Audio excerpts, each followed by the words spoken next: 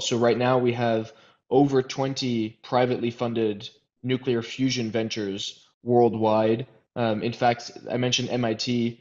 They have a nuclear fusion company called Commonwealth Fusion Systems, which is also spun uh, out of the um, out of the research there, and the researchers are moving over to the private uh, company to continue pursuing this because they realize that at the end of the day, if you're having to wait for government bureaucracy and continued funding and all that kind of stuff, that's probably not going to get you to scale as quickly as you can.